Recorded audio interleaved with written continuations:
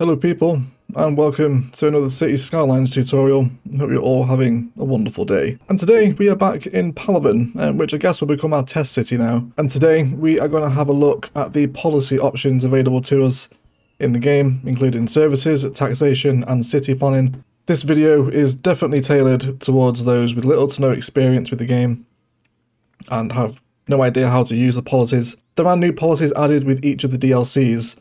So if you're seeing a policy in my list that isn't in yours, it's because you don't have that relevant DLC.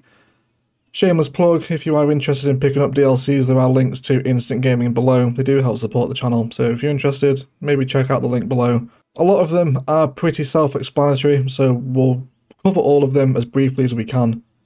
And also include a couple of examples of before and after shots of exactly how these policies and options available to us actually affect our cities. But anyway, let's get started, shall we?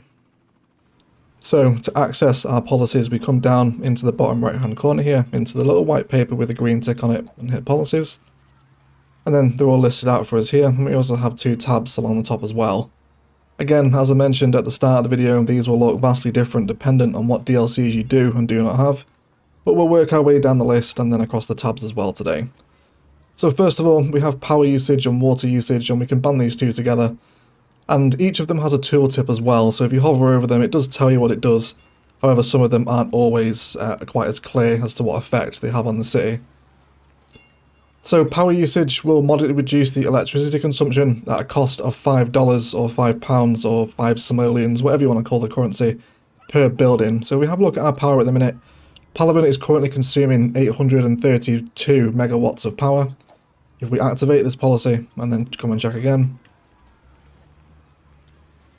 we are now consuming 712. So obviously these two policies here, water will work the same as well if we turn this off. Have a look how much water we're consuming. It's currently 894,000. And then we come in and turn this on. We can check it again. And then it drops back down. So these two policies become significantly more expensive, of course, as the city grows, because you're going to be paying $5 for every building that's in the city. When you would use these is really at the start of the city. If you're struggling for money and you're not quite ready to place in another power plant or another water tower or another water pump, using these can give you a little more breathing room just to take you away from this orange bar for a little bit. But once the city grows into a significant size, probably around your third or fourth milestone, you're not really going to have much use for these policies anymore, and you can tend to turn them off. You can actually end up saving quite a bit of money if you do remember to turn them off, because if you put them on at the start of the map and then don't turn them off and the city grows to something the size of Palaven, you know, you can imagine $5 for every building, that starts to add up. So that's power and water usage, pretty self-explanatory and more useful at the start of the game. Next up we have smoke detector distribution, which will significantly reduce the risk of fire, again at a cost of $5 per building in the city. We come into our emergency services. Palaven currently has a 57% hazard risk of fire breaking out anywhere in the city. Of course, if you're not playing with fire on, this policy is totally useless. So go into your gameplay settings and actually check if you have fires on. If we activate this policy and come back into our hazard, we will see with the game on 3 speed that the hazard will fall by a couple of percentiles. In Palaven, it will drop to about 55. So if you're having severe problems with fires in your city, this can be helpful, otherwise it's not massively useful. Next up we have pet ban, which will slightly reduce the garbage accumulation with a trade-off of a slightly decreased happiness. Decreasing happiness is never really a good thing to do. You know, you want your Sims to be as happy as possible, and the slightly reduced garbage accumulation isn't really a good trade-off for that. If we activate this and leave the game to run on 3 speed for a hot minute, we will just see, you know, these little pointers, they move ever so slightly. There's no real reason to ban pets. You could apply this to a specific district if you wanted to, but otherwise it's kind of pointless unless you're having the real severe garbage problems and maybe you can't afford to place in another recycling centre or a landfill site. Pet ban's fairly useless. Now coming on to recycling, again another garbage accumulation reduction policy. Recycling will reduce the garbage accumulation with the trade-off of a slightly reduced tax income. Again, if you're having garbage pileup problems, this can be helpful, maybe in a specific district. If, say for example, the Emerald district right here was getting a ton of garbage pileup, I could specifically apply recycling to it. But you know, you have to bear in mind you're going to lose tax income as well. For a city the size of Palaven, money really isn't an issue now. You know, you kind of you reach a point of terminal velocity or critical mass, I guess, in Cities Skylines eventually, where money isn't really a concern anymore, and you will just have millions in the bank. So slightly reduced tax income, not great at the start of the game, certainly not a policy you want to be applying early game because you're going to start eating into that income. But late game, if you're having garbage accumulation issues, then recycling can be a useful policy. Next up we have smoking ban, which again is a policy that affects our citizen happiness. So if we apply this, you know, things will shift ever so slightly, and it is a slight increase in health with a trade-off of a slight decrease in happiness. So health isn't really a mechanic in Cities Skylines. The way people get sick is really through pollution. You know, for a city of nearly 90,000 people, only 20 of them are sick. So, you know, at least in my experience with the game, health has never been an issue. You know, people, I mean, maybe this is something that can be expanded in cities too. The clinics and hospitals are basically parks. They just increase land value and force buildings to level up. There's no real fleshed out gameplay mechanic with the Sims health in Cities Skylines. So again, if you want to slightly decrease your citizens' happiness for a slight boost in health, then apply smoking ban. Next up we have parks and recreation, which will moderately increase the land value around parks and plazas, also increase the parks and plazas budget by 20%. So if we have a look at our budget and come into the budget tab, and look at parks and plazas, currently spending 30,000 on parks and plazas in Palaven. If we activate this policy, we'll of course see this switch up. Leave the game on 3 speed for a hot second, then the budget will slowly increase by 20% of what you're initially spending. Of course, this 20% will scale if we move this slider up and down. So bear that in mind, this will become considerably more expensive the higher that this bar is. Now if we have a look at our land value, even without this policy active, you can see Palaven's land values are all fairly high. We're all pretty much in the green for most places. You know, it's a nice place to live. So maybe again you could apply this to a specific district with a lot of parks and plazas in, if you really want to make a luxury area, increase the land value, which of course increases happiness and forces buildings to level up.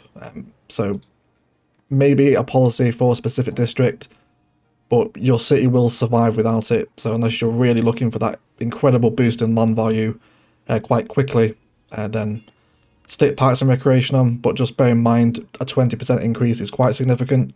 So just check within your budget tab what you're spending on parks and plazas before you activate this policy. Education boost will prioritize education over working for young adults, so they're more likely to go to university campuses. And it also increases our education budget by 25%. So again, we have a look at our education. Currently spending 54,000. If we activate this policy and back into our budget tab, leave the game on 3 speed for a hot second, this number will slowly climb up. Again, it will scale with our sliders here, so just be careful before you activate this policy because you could really start eating into your income. This is a policy that's really useful for getting our campus areas to level up faster. I use this quite a lot in my cities when I'm trying to hit those next education levels, just to get more students into the campus areas, because sometimes it can be a little difficult to get to hit max level. The way campuses level up isn't really great, but whatever, that's probably a different subject for a different video. And again, I've always applied it citywide. If you guys have had different experiences applying this to a specific district, please let me know, but I usually use this one just to get campus areas to hit that next level. But, you know, just be careful about that 25% increase, because that's, you know, that's a quarter of your budget. That's a fairly hefty chunk. So education boost is quite useful. Next up, we have recreational use, which slightly increases tax income, moderately increased tourism. That's tourism numbers, not income from tourism, for a slightly reduced crime rate with a trade-off of a 15% increase to your policing budget. This is usually a good policy to have on citywide, unless you're maybe going for a specific theme of not having recreational use available across your city. Again, if you have maybe some nightlife or tourism specializations in the district, this can be useful to apply to that district. But in my experience, there's never any reason not to apply this policy citywide. Next up is free public transport. Quite a unique policy. So before you activate this, again, you want to check your income, have a look what you're making from public transport. 13,000 currently in Palaven, which is fairly low for public transport, to be fair. It should be noted as well that this policy only affects your internal lines. You will still make money from external train lines, taxis, and the airports. So this will only affect, and you can kind of see here as we leave this policy on, that we will still be making money from planes, taxis, and trains as well. It's only everything else, so buses, trolleybuses, metros, trams, ferries, monorails, cable cars, and sightseeing tours will all stop making money. But again, just to reiterate, planes landing at your airports, external train lines, and taxis will all continue to make money with free public transport activated. So you can see now we've activated it. Palaven's income falls through the floor because we make money with our public transport. So the only reason you would really apply this is if you're struggling with traffic and you want that increased use of public transportation. Because public transport keeps cars off the road because people are using the public transport systems, obviously. I never use this. Public transport is a decent moneymaker. But if you're having severe traffic issues and you need some kind of alleviation and you want to maybe start introducing some heavier public transport systems, like Palaven has with multiple public transport hubs, then go ahead and check it out. So what we'll do is we'll have a look at a little speed up of Palaven's public transport hubs with and without this policy activated, and see if we can notice a difference with how many people are actually coming and going from the transport hub.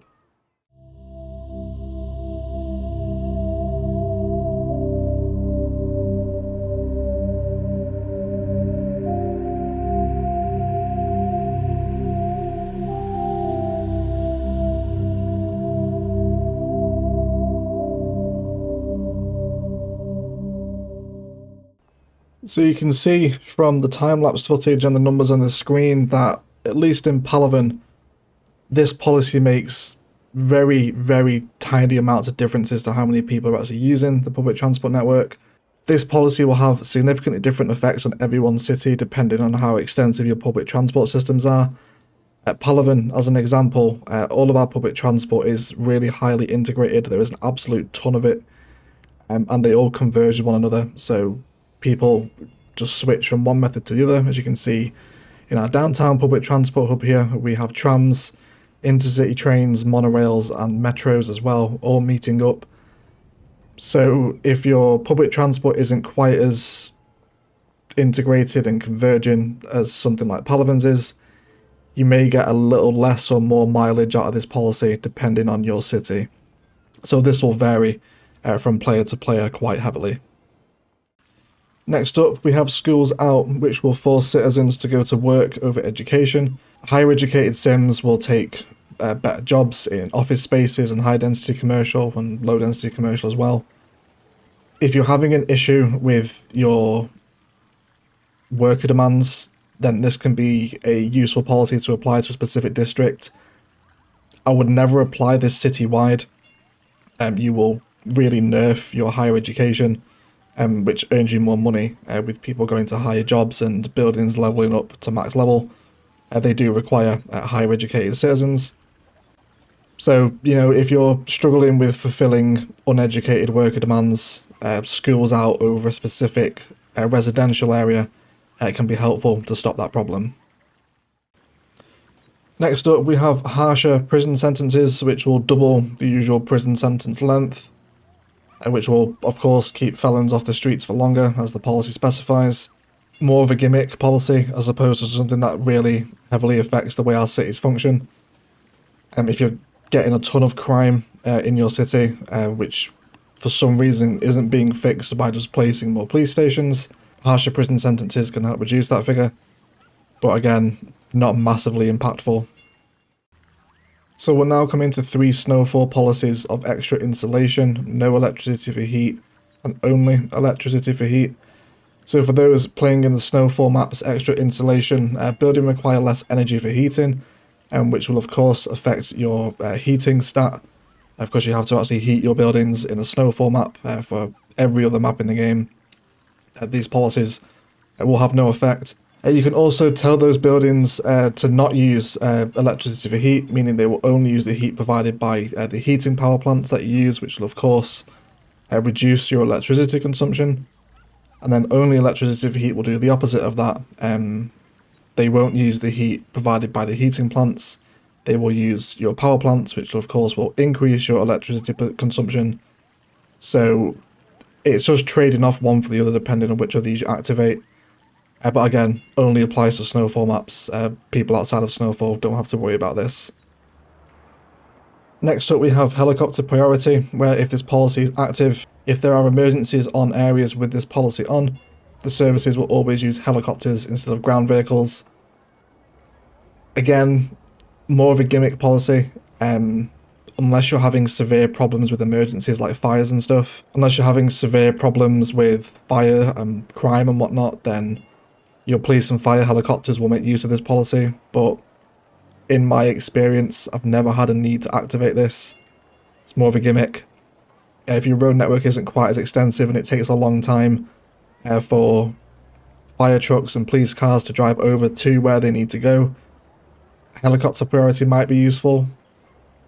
Again, based on my own experience with the game, never really needed it. If anyone else has, again, with all these policies that we're covering today, if you guys have maybe had a different experience with something that I'm talking about, please feel free to drop it in the comments below so myself and others can read it.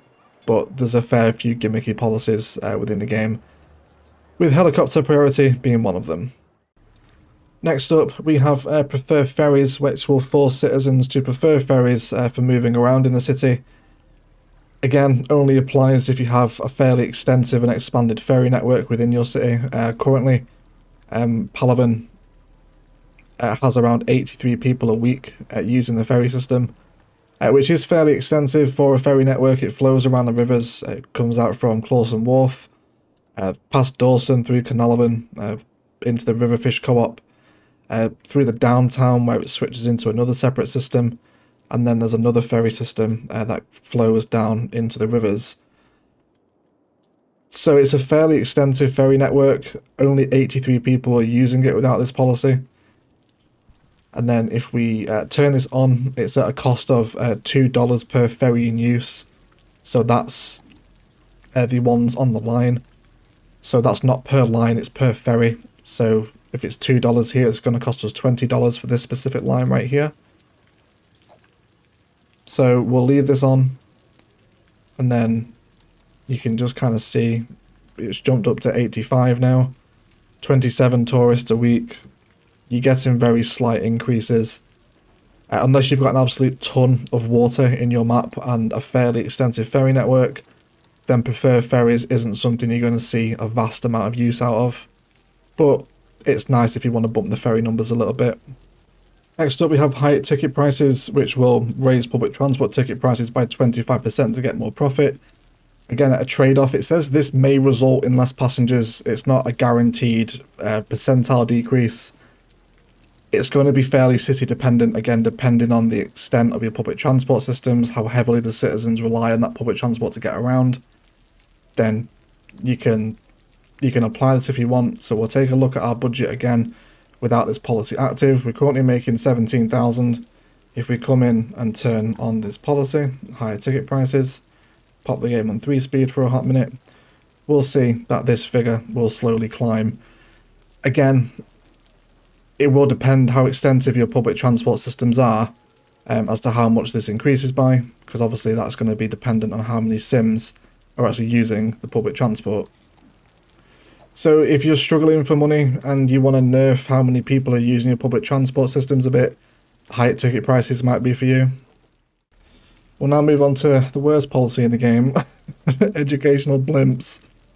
If you are one of the few people in the world that actually uses blimps in your city, then you can turn this on, which will switch the advertisements on blimps to be educational posters. To be fair, I do use this policy if I'm really struggling for a campus to get to next level, and this can help. If you want to put educational blimps on, it will just help bump those campuses up a little bit quicker. But of course, you do need to have blimp systems within your city. It doesn't cost you anything, so it's never a bad thing unless you want stupid sims. So there's no real downside to having this on, apart from having blimps flying around your skies, but whatever. Yeah, I don't like blimps. For those that don't know. So yeah, educational blimps, it's alright. Not the worst policy ever. We'll now move on to recycling plastic, which forces recycling centres to work with 20% more efficiency at a cost of $10 per recycling centre per week. So if we fly over and find a recycling centre somewhere in Palaven, we should have one somewhere around here. I know where there's one. There's one over here, isn't there? So this will refer to their processing rate. So if we turn this policy on, again, if you want to apply this to a specific district with a lot of recycled plastics in, it will reduce your garbage accumulation because they're working faster.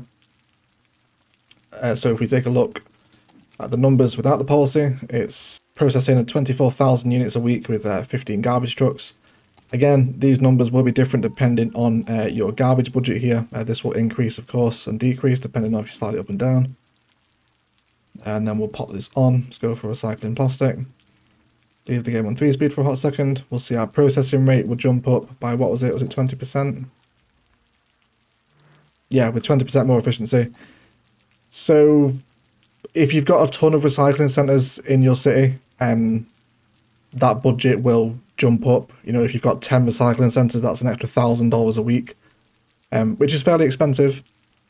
So it's up to you. I would probably just apply it to a district that you may be planning to put in a special garbage processing building, and then put your recycling centres there, unless you want it applied citywide.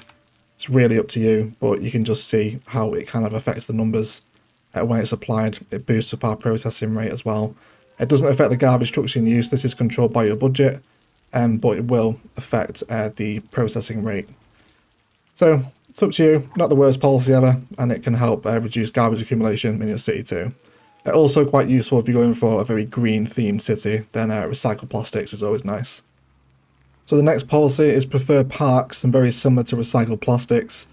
It's going to draw 10% more visitors to all parks, plazas and park areas. So that's including these assets within these tabs. So all of these park assets alongside your park life areas. And it's referring to both here. So you will draw 10% more visitors, which is nice. If you have park life cheeses, then you'll make more money through the park life cheese. However, it's also going to cost $10 per park, plaza and park area. This is something you want to apply to a specific district with a lot of parks in it, such as the Hillside Gardens and Lavendervan here. There's a lot of parks in this area. There's some over down by the canals, and we've got a nice big one over by our metro station. Once cities get to a decent size, chances are you're going to have an absolute ton of park areas. If you apply it citywide, a cost of 100 per park, plaza and park area, this can get ridiculously expensive. You imagine, for those that have followed Palaven all the way through, there's a ton of parks in this city, so it would bankrupt you pretty quickly. So this is definitely something you want to apply to a district rather than citywide. But you know, it's going to draw 10% more visitors, which in turn will make us more money via these stats here. Of course, the vanilla parks, these don't make money. You know, you don't charge to get in them, so you will only make money through your park life areas with amusement parks, zoos, city parks, and nature reserves. So just bear that in mind. It's a good policy. More people coming to parks is always good for our cities, but it's an expensive one, so just be careful with it. Next up, we have the park maintenance boost, which increases the park maintenance vehicle's shift length by 50% at a cost of 80 per park maintenance service building. Now, what these park maintenance service buildings do is they will travel around the city. You see that these little blue cars here look like they have a little canoe on the roof. These are them. They will travel around the city and boost the parks, increasing their entertainment value and radius, which will, of course, the entertainment value will draw more people. So that will tie really nicely into our previous policy we covered of preferred parks. And increasing their entertainment will also boost land value as well. So, you know, they'll stay out for longer, continuing to do that job by 50% at a cost of 80 per park maintenance service building. 80 is nothing, to be fair, per park service building. You'll tend to have quite a few of these in your city. They're only 147 a week, and they're also really nice decoration assets as well. A little bit of appreciation here for how we used it alongside our tram depot, to make a little bit of public transport detailing in this part of Palaven. So a decent policy to have active, again, citywide. There's no reason not to have this active citywide. 80 is fine, you know, you can afford 80. And it's going to help increase your parks as well. We'll now move on to free Wi-Fi, which reduces the mail accumulation by 15% because people are sending email as opposed to traditional post at a cost of $2 per building in the city. So very similar to the first policies we covered of power usage, you know, this scales per building in the city. So the bigger your city is, the more expensive this policy becomes. The reduced mail accumulation, again, in my experience, the mail mechanic that was added with the Industries DLC, it's not massively fleshed out. It's kind of like health. You know, post is fine. I've never, I don't know, maybe this is just the way I play my cities, but I've never really had any experience with post causing any issues. We do have post sorting facilities. These things tend to produce a ton of traffic. So I guess you can, you know, apply this citywide. You know, if we go for, you know, we have 6,000 unsorted mail out of a capacity of 50,000. This is without the policy active. So, you know, if we were going to pop this on citywide and leave the game on 3-speed for a hot minute, you know, you can see there's a prime example. Having free Wi-Fi on has dropped our unsorted mail down to nothing. So if you're finding your post sorting facilities are just absolutely heaving with trucks, then throw on free Wi-Fi. But again, this scales per building, so the bigger your city, the more expensive it's going to be. But not a bad policy, but I find the mail industry to be not massively fleshed out as it is. So I don't know, let me know what you've kind of thought of the mail mechanic in cities. Next up, we have another post-service building policy, which is automated sorting, which will increase mail capacity by 10% at a cost of 300 per city post-service building. So if we pop this on, we currently have 500,000 either side. Let's go ahead and throw this on for automated sorting. It's going to increase by 10%, so we now have 550,000 of unsorted and sorted mail, and that's going to cost you 300 per building. So again, similar to free Wi-Fi, post isn't the greatest thing ever. If we come into our public transport, we can see, you know, you don't make any income from post. Yeah, it just is what it is. For me, the post offices are nice decorations, they work as nice corner assets. That's about the extent I get out of them. I don't know. Maybe you guys have had a better experience with post than I have, but you know, if these places are really struggling and they're jam-packed, automated sorting will give you that extra 10% buffer. So if you want to put it on, you can do. Next up is for-profit education, which all education facilities in the city become for-profit, and students are required to pay tuition fees to attend school. So this applies to all education buildings within the city. So if we leave this policy off, sorry for a second, see our dormitories currently cost $120 a week, Our police academy costs 960. Study hall, 160. This doesn't affect varsity sports. We check it, we have 3,000 a week upkeep for our aquatic centre. I'm mentioning that because the varsity sports buildings are under the education tab. It does not affect the sports buildings. If we come in and pop this policy on, we'll see these drop to 64, this becomes free, this drops to 80, but the aquatic centre stays at 300.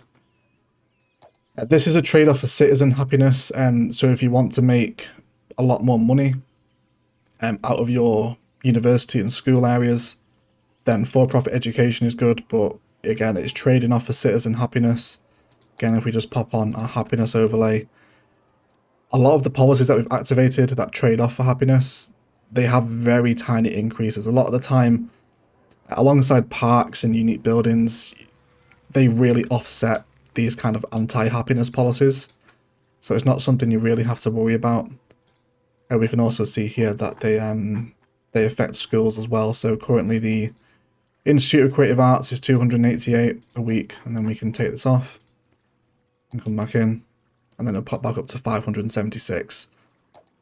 So if you can afford to take the hit to your citizen happiness, unless your sims are absolutely miserable, then it's a nice way to get some money by charging for education within the city.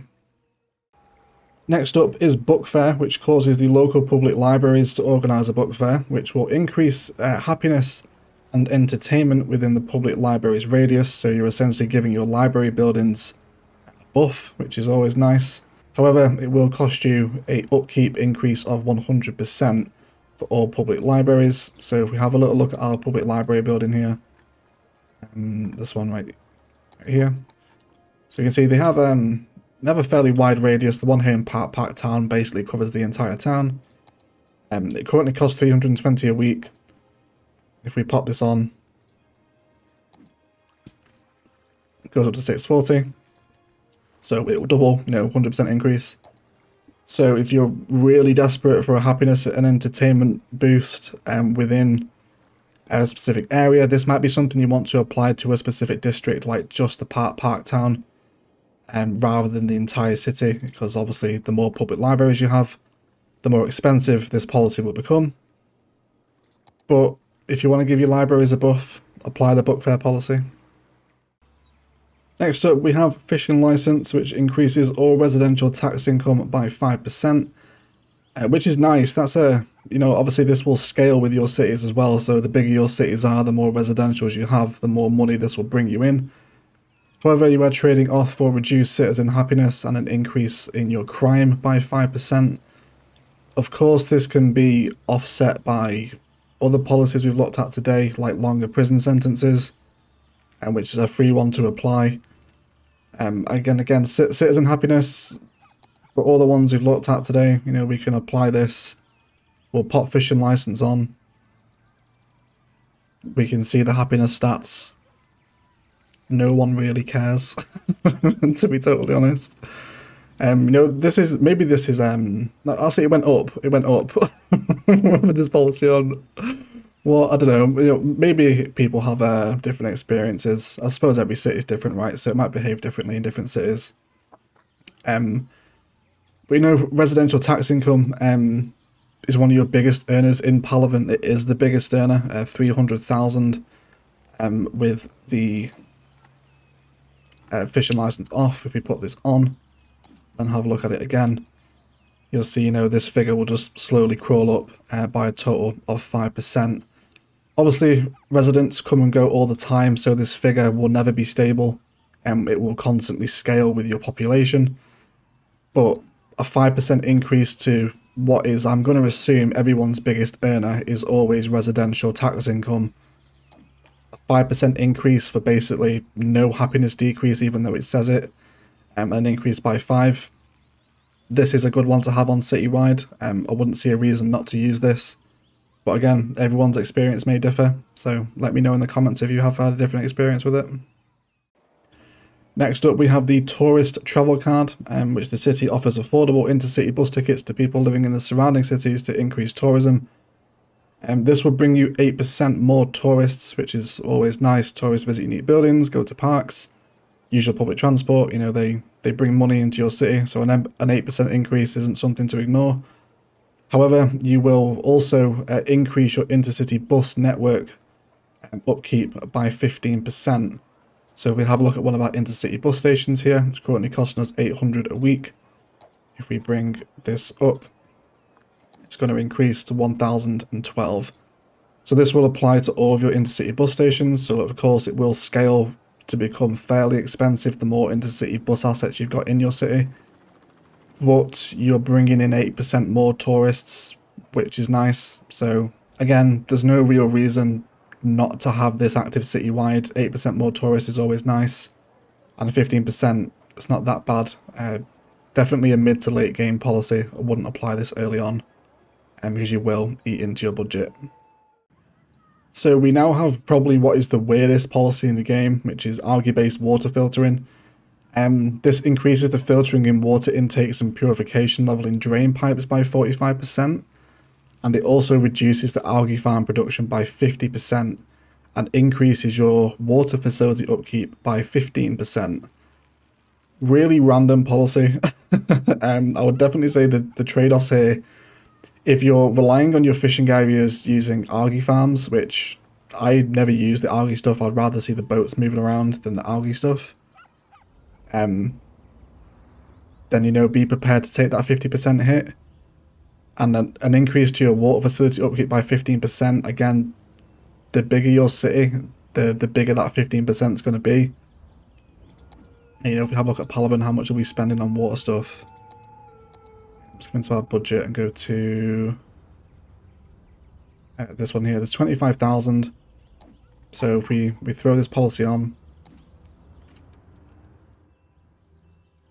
you know, this is going to jump up by 15% for better water filtering with the purification level in drain pipes by 45%.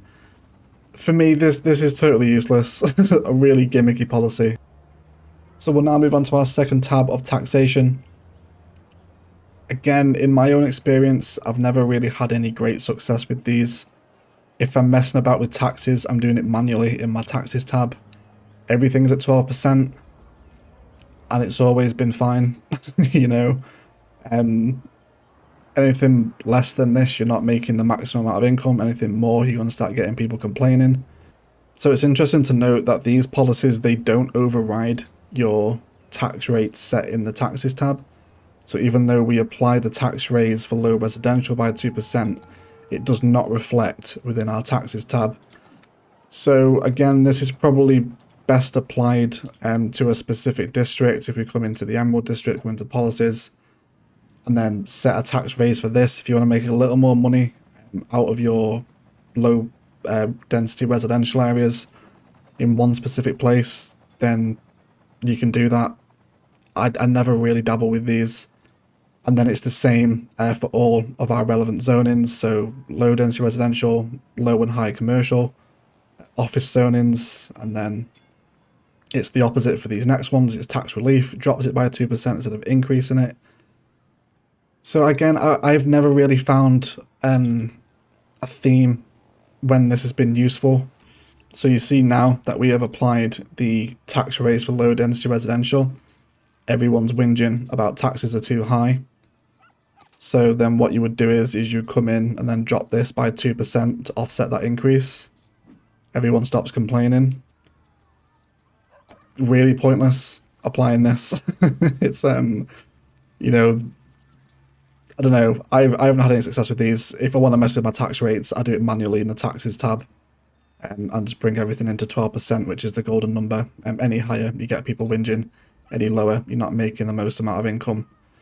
Now the last option within this tab of taxation is let go of leisure, which causes leisure specialized areas to stop generating all tax income, but they will get a hefty boost in their entertainment and attractiveness values, which of course means they draw more people. So unless you're making an absolute ton of money and all of your commercial within your city is leisure, you know, you will lose an absolute ton of commercial income. You know, you can actually hover over it and get a tooltip. So I make 7,566 out of leisure areas. which is not bad. That's like what the third biggest figure. If we apply this, we're going to get let go of leisure. Come back into our economy tab, hover over commercial, and then you'll see that leisure will fall to 0 because we now have the policy active where leisure specialized areas don't pay any tax income. But they're going to draw more people, which means more people will visit your park life areas, which means they'll use your public transport systems to get here. So again, it's going to be very city dependent, and you know, everyone's going to be different. Just double check how much money you're making from leisure first, and by hovering over your little eye icon on the commercial tab, and you'll see the little theatre mask face. That's going to indicate how much money you're making from leisure. So again, it's all right. It's going to, you know, bring more people to the area, but it's only really worth applying if they're going to get to the area with public transport and pay to use that public transport, and then also visit the park life areas within the city, within the leisure areas as well. So Dawson Waterfront, for an example, there's no park life areas here. You know, we're using park assets, but you know, people aren't paying to enter these green belts. They're all just kind of open decorative space. So again, you've got to make a judgment call on it. I've never really had it active. I've never really had a cause to get more people to come visit the leisure area. And, you know, 7,000 a week isn't something to ignore with commercial income. So it's a decent policy. Certainly not essential though. We'll now move on to the city planning options available in the city, and first up are small business enthusiast and big business benefactor, which affect low density and high density commercial respectively. These two will increase their sales, which means they sell more goods. However, you need to bear in mind if you don't have the industry space available to produce these goods, because obviously our industrial areas feed our commercial areas with, you know, goods to sell. Then, you know, you can be, if you put this on, you'll start to see those warning signs. I think it's like not enough buyers for products, and maybe too much goods to sell. I can't remember the exact warnings. I'll throw them up on the screen now. But if you're going to have these on, they also partner really nicely with industrial space planning, which is the next option. So this allows zoned industry. So that's not industry's DLC areas. They would double the amount of goods they produced by zoned industry buildings, which of course ties in with commercial areas doubling their sales. So if you're going to have either of these on, it's usually a good idea to partner it with industrial space planning as well. They kind of go hand in hand to increase the sales of all your commercial goods. But you know, they do have an upkeep cost of $2, $4 and then $6 respectively.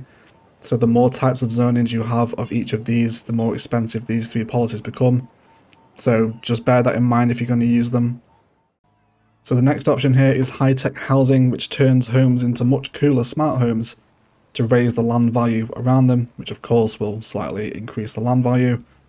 And then also it costs a upkeep of $4 per residential building.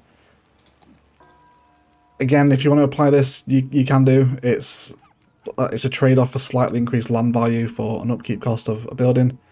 You can apply it to a specific district if you want, or citywide, but again, you know, it's one of these policies that scales. So, you know, if you want to do it, you can do. So I've just applied it to Hickory Square here. It does change the aesthetic appearance of the houses. You can see now I've applied it, they're starting to level up and grow. So if you're after a specific vibe, you know, they do change them into much cooler looking modern smart houses. So if you're going for a specific vibe or a build and you don't want these kind of real modern looking ones within the area, then don't apply it. If you do and you want the land value increase, go ahead and apply high-tech housing. There's no reason not to, but you will be paying that extra upkeep per residential building as well. Next up is high-rise ban, and this is a really useful policy from stopping your skyscrapers going too tall. This is a really useful policy, especially if you're going for a real key aesthetic on your build. If we wanted to apply this to Carnarvon, for example, we can come in and apply this high-rise ban, and then you'll see our high-rises will slowly disappear. So these are all level 5. So you see they disappear on their own. Goodbye houses. They will regrow, and then what it does is it just prohibits the construction of tall buildings, and it will restrict the buildings from reaching their highest level. So you have to bear in mind that higher level buildings pay more tax income. So if you're going to apply this, you're keeping your skyline. Oh dear, enormous fire in the background. Ignore that, that's fine. Parliament's finished now. So you know you're not going to get the maximum amount of tax income, but you're trading off to keep your skyline nice and trimmed at like a literal height cap. So if this is active citywide, then you're not going to get any skyscrapers anywhere. So certainly a policy you want to apply to a specific district, and then it's going to keep these buildings leveled off at a nice sensible height rather than allowing them to grow enormously tall. Next up, we have the heavy traffic ban, which will ban heavy traffic vehicles.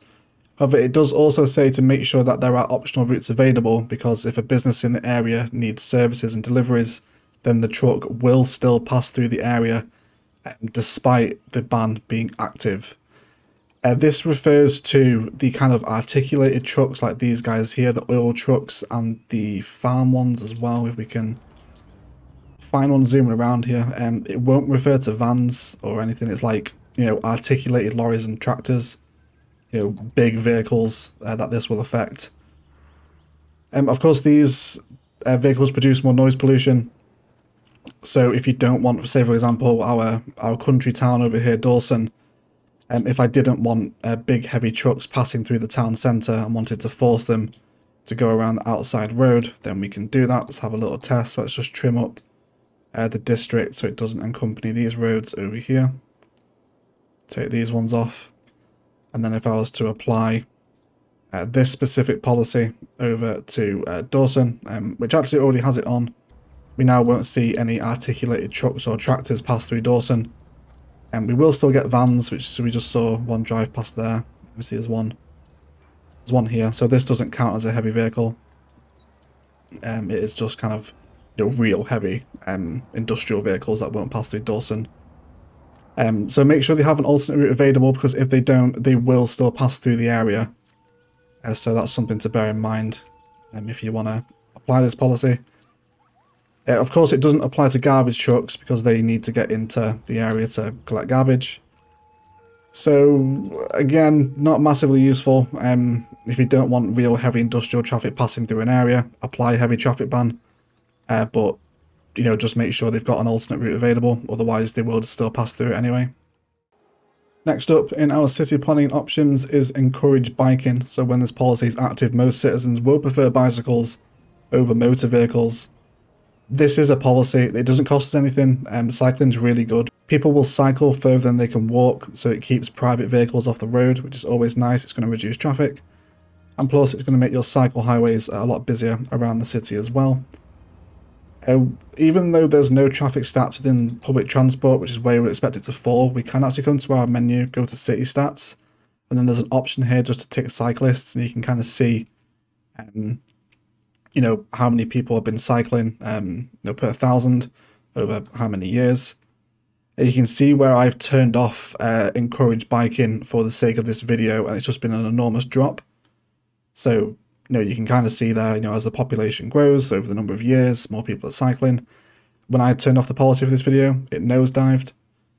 So what we'll do is we'll set up a time lapse of Palavin's busy cycle networks somewhere in the city. I'll go find a spot for it. And then we'll have a visual representation of exactly how many more people cycle with and without this policy active.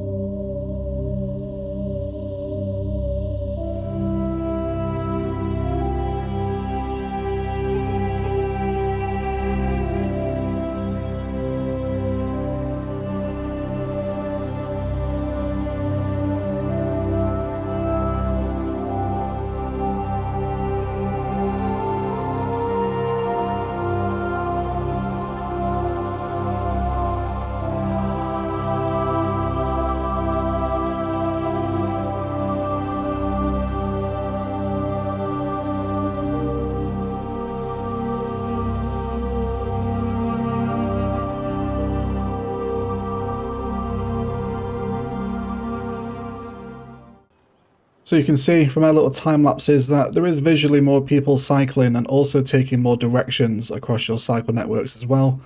Of course, you will get more mileage out of this depending on the extent of your cycle networks. And one more time, just checking our city stats as well, we can see where I turned off the policy for the sake of this video. There was an enormous drop.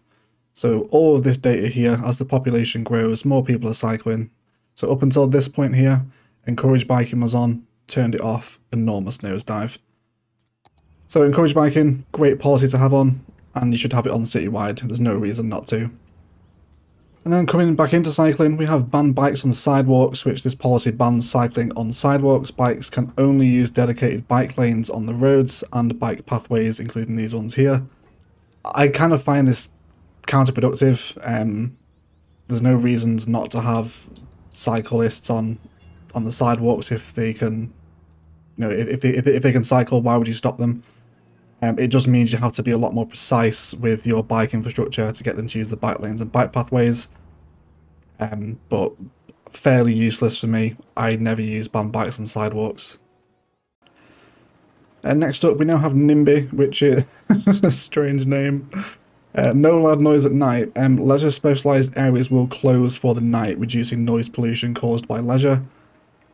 So for those that don't know, leisure specializations, they don't close at night time, so this is only really a policy that you will notice if you actively play with the day-night cycle on all the time and factor in all the changes that come with night time, such as the budget stuff, and like the noise pollution caused by leisure.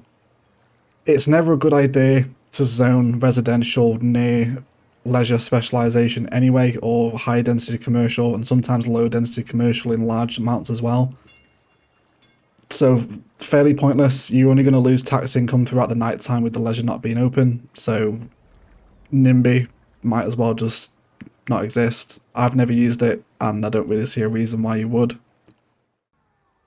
So next up is the Old Town policy, which is essentially the residential and commercial version of the heavy traffic ban. So applying this to a district, you definitely don't want to apply this citywide. This has to be on a district really. You can really cripple your city if you apply this citywide. Only residences and businesses can use the area for motor vehicles and bans all other motor traffic. This is really good for forcing people to take public transport. If you want them to get to an area and they can't take their private car, then they have to take a bus or a train or a metro. Yeah, and it essentially gives it the old town vibe. Not a traditional old town where you think, it would ban all vehicles and all the streets would become pedestrianised, as you would find a lot in Europe. But certainly a useful policy. It's not something I really use, but it is a cool policy, just because of the way I play the game. But Old Town is decent, very much a themed policy for getting an area to look and function the way that you want it to. We are now coming into the realm of totally useless policies, starting with lightning rods. So this requests the tallest buildings to install lightning rods on their roofs to lower the likelihood of them catching fire during a thunderstorm. So these are the natural disasters policies. Unless you're playing actively in your gameplay settings with natural disasters on, these are pointless and will just eat into your budget. I haven't really played at all with natural disasters active in the area, so can't speak too much to them. If you don't want your buildings to burn down, why are you playing with natural disasters on? I don't know. It's not for me, but that's what lightning rods does. And with VIP area, any and all shelters in the policy area are reserved only for citizens living in the policy area. So if you only want your citizens to go to the shelters, so they don't get blown up again, how much of a difference does this really make? Can't speak to it. I'm not a natural disasters lover. Fast recovery. In these areas, the emergency response unit does not search for survivors, but only makes the lot ready for rebuilding. So more citizens are lost, but the city recovers faster.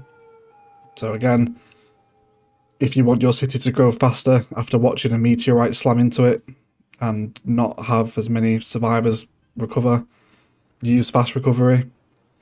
No rebuilding, forbid rebuilding on lots with destroyed buildings. Lots have to be manually bulldozed to reallow building. So if you want to go around and manually bulldoze a load of destroyed buildings, use no rebuilding. Natural disaster policies aren't great, and again, they kind of fall under the gimmicky policy options for me. So the next policy is combustion engine ban. So only electric cars are allowed in the affected area, except for residences, businesses, and city service vehicles. So this also says, please note this policy takes some time to have an effect, and citizens with combustion engine vehicles will avoid the policy area, but if they have a destination within the area, they will travel to it. So kind of seems counterproductive for a combustion engine ban.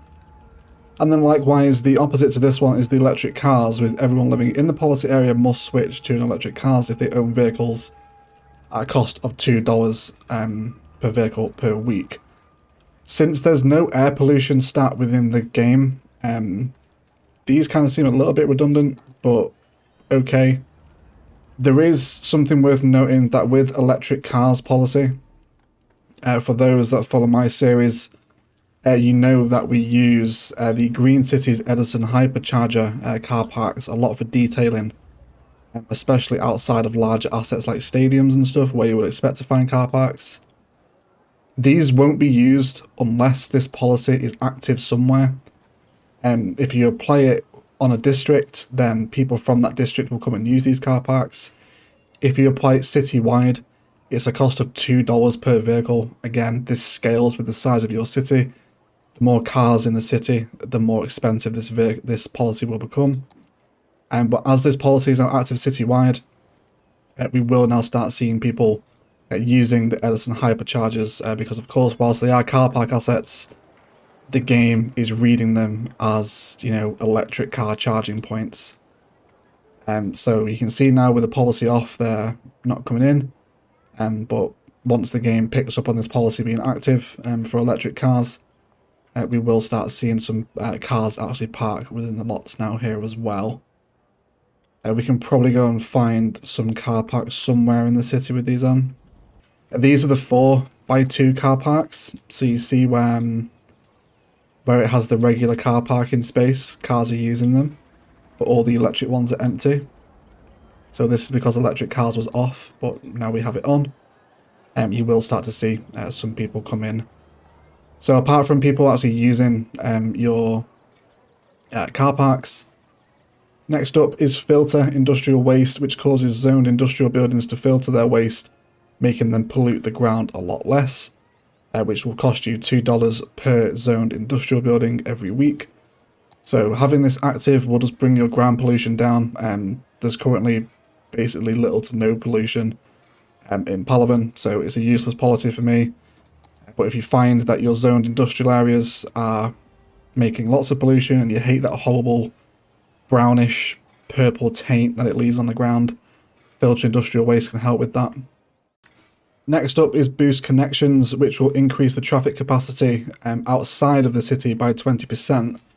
So this will apply to your ferry ports, your airports, external train lines and motorways. So we'll kind of run over each of them here. So if we put it on, this does cost $10,000 a week, which is insanely expensive for a policy. But you know, you're going to be getting more people into your city. So you know, I'm paying $10,000 a week for this policy to be active, but in return, I'm getting 20% more people arrive via the airport who are going to spend money in the city. They're also going to use my public transport and visit my park life cheeses. You're going to get more people coming through the roads, which means more people coming through toll booths. If we fly over here, you know, there's going to be 20% more cars passing through these. And then likewise, over at Gralavan, you know, there's going to be 20% more Sims arriving via this train switch point, which means there's 20% more people passing through Fromage Park, which is one of our best and most efficient park life cheeses here, with people crossing the highway. So it's a very much a late game policy. Applying this early will absolutely murder your economy. So you know, a 20% increase is good. It's 1/5 of what you're already bringing in. But you just want to make sure you have the infrastructure such as park life cheeses, public transport and toll booths in order to justify that cost. Because 10,000 is a lot, but you know, if you want more people in the city, then use boost connections. Next up, we have a workers' union policy, which again seems to be another pointless happiness trade-off.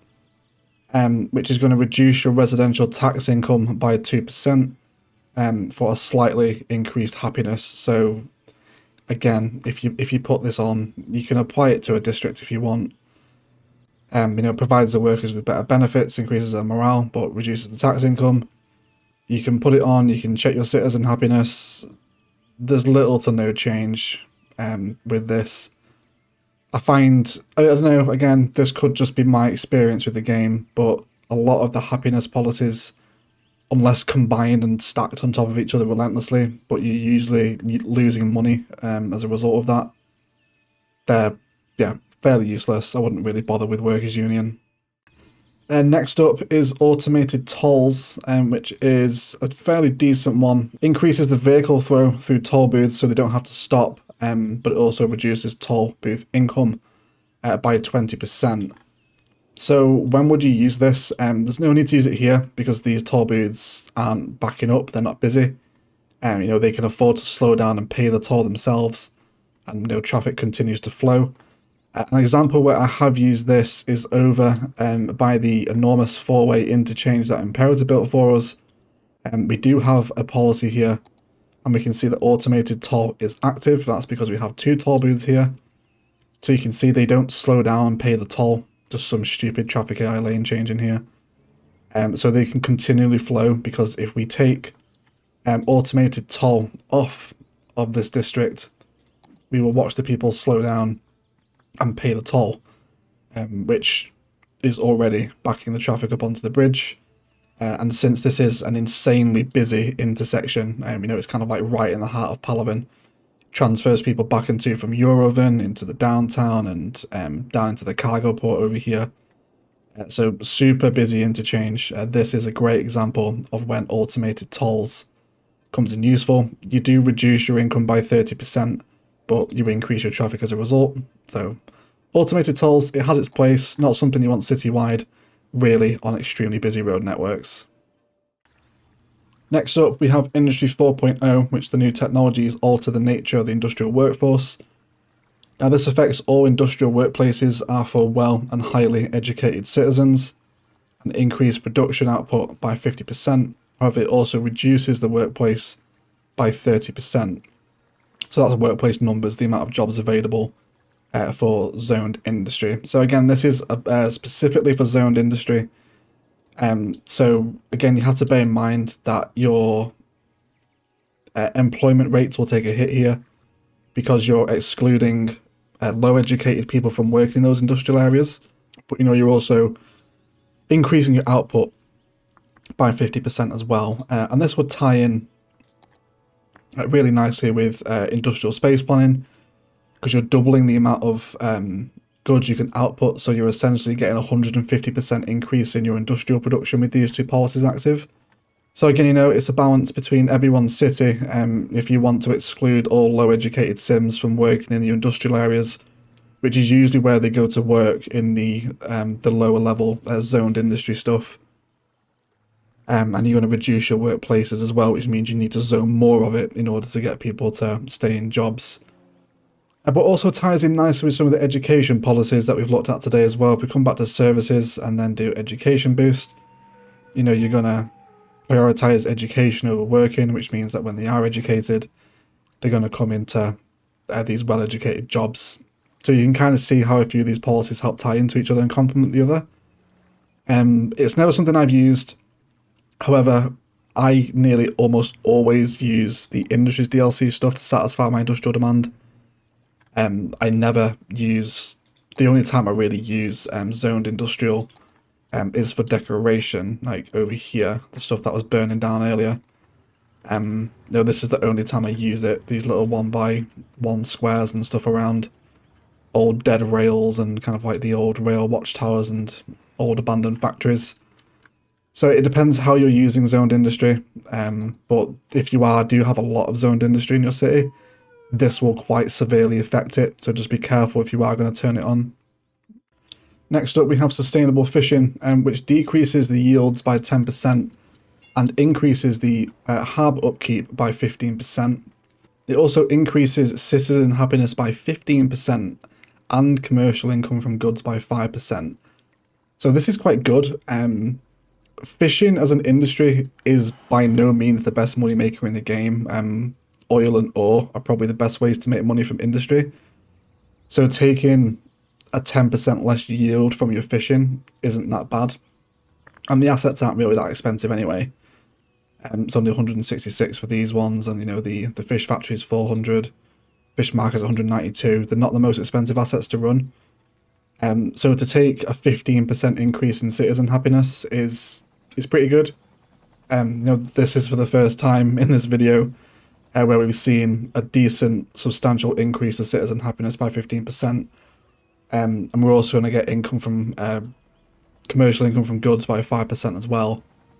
So, you're trading off decreased yield and high upkeep for one of the less efficient industries for increased happiness and more money from commercial goods.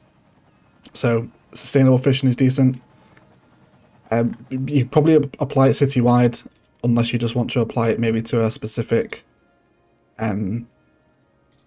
district. You can see that we have it active on the Palaven Riverfish Co-op already. So, it's decent. It's not a bad little policy. But you just want to make sure that your economy can, unless your economy is totally reliant on fishing, you might struggle with sustainable fishing policy, but otherwise you're alright with it. Again, another happy fish policy.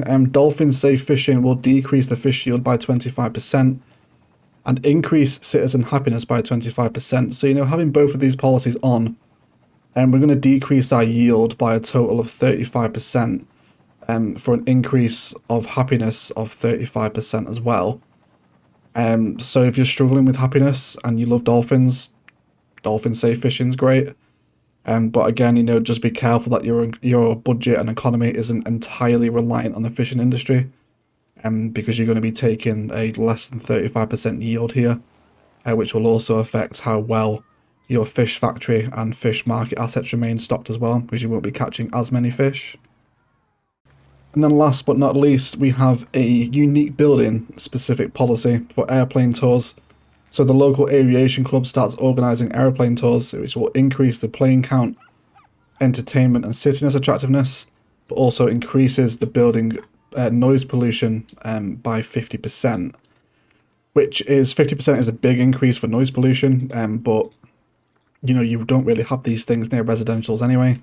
So it's something you have in your city, the aviation club from Sunset Harbour, then just be careful that you're not gonna, that noise pollution increase isn't going to affect any nearby houses. But you're going to get more planes going around and increases the entertainment and city attractiveness, which is always good things to have. It's going to mean more tourists and ultimately more money. Okay guys, that is going to do it for today. I want to thank you all so much for watching. If you've enjoyed the video, likes, comments and shares below are always massively appreciated, and they really do help the channel. Equally as much, if you haven't enjoyed it, please feel free to leave a dislike as well. Apologies if I have got anything wrong today. I am basing this video entirely off my own experience with the policies. Some of them I'm really familiar with, other ones, like a lot of the fishing stuff and natural disasters, I very rarely use. City Skylines, I mentioned today, you kind of reach a point of critical mass where nothing can stop you. Once your city reaches a certain size, any kind of issues in the city, you can basically just turn your back on and carry on playing. Unless you're quite anal about that kind of stuff, then it doesn't really matter. But either way, I hope maybe you've learned something today. And again, I've mentioned today, if you have had any different experiences with the policies in your cities and maybe want to share something with me and the other viewers, please throw it down in the comments below. Maybe I've missed something, or perhaps misinterpreted something as well. I don't think that's out of the realm of possibility. If you would like to come and see the city that we've been flying around today, if you haven't seen this before, this is Palaven, our City Skylines vanilla build. It is finished now. I will leave links up throughout the video and down in the description below to the playlist. One of my favourite cities, absolutely beautiful. So if you want to come and watch this city be constructed over 90 episodes and live streams, then there are links down there in the description to go and do that. Otherwise, we'll shut up and leave it there. Well, thank you all so much for watching, and as always, enjoy the rest of your day.